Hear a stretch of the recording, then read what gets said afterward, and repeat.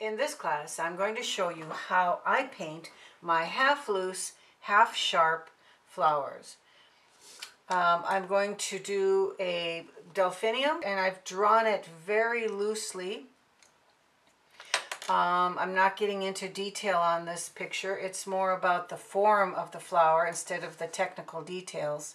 I've made a copy of this drawing for you, and it is in the class materials, so go and take a look at the class materials. There's one that is printable on an 8.5 by 11 sheet of paper, and that would be suitable for an 8 by 10 painting.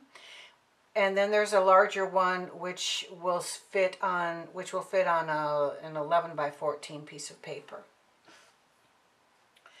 So how I got started painting like this to begin with is I started with very technical drawings, very intricate drawings of animals. That's how I began my art career, and I really liked doing that for a while.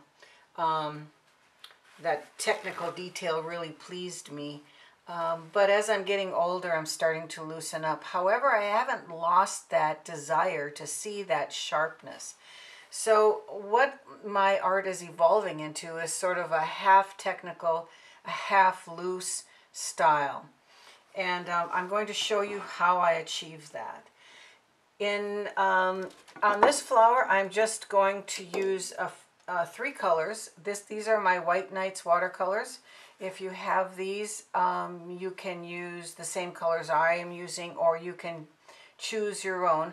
I'm choosing to use my bright blue, my ultramarine blue, and my violet. And I have those colors in here as well. I am going to give them a quick mist, get them nice lubricated up here. And I'm going to be using, sometimes dipping out of here and sometimes dipping right into my pans, depending on the strength of the water of the colors that I want. I'm going to be using a couple brushes, painting brushes, and a brush that I use to pull, to go in at the edge of the color and pull it out. The first thing I'm going to do, though, is I'm going to wet both sides of the paper. And the reason I'm going to wet the back first. The reason I'm doing that is that this paper is not stretched. I never stretch my paper. My style just doesn't require that. When you stretch paper, and then they tape it down, or some people staple it down, even tape that artists recommend has never worked for me to actually hold my paper down at the edges. So I just do it like this.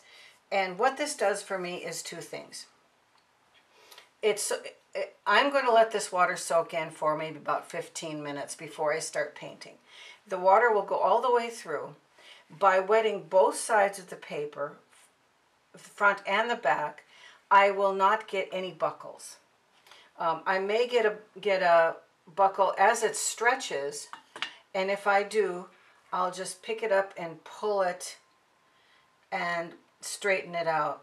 But within 15 minutes, the paper is going to be completely saturated, but it's going to be still very wet. And at that point, I have a couple of choices. I can re-wet it. I can go, I can paint wet into wet with, I can have it wet and drop the paint in. Or I can just paint it the way it is. And even though it's still very wet, the paint will stay where I put it, but it'll have nice soft edges. I have a lot of options at that point in how I can form these flowers. I can have fairly sharp edges. I can request that the paint kind of come out. It just fades very nicely. So I would suggest when you're doing this painting, at least the first time, if you decide you want to paint this several times, that is wonderful. And you can try different methods. So, but the first time, I would suggest wetting both sides of the paper. I have a board here that is sealed, and it can handle the water. If you are painting on a table that is not treated like that, gator board is an absolutely wonderful surface to work on, especially when you're using a lot of water like this. So, so if you get yourself a sheet of gator board that comes in different thicknesses, you just choose which thickness you want. It's very durable. If you take care of it, it will last you many years.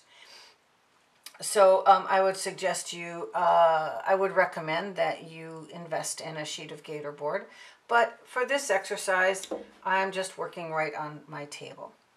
Okay, I'm going to let this soak all the way in, and I will be back when that has happened.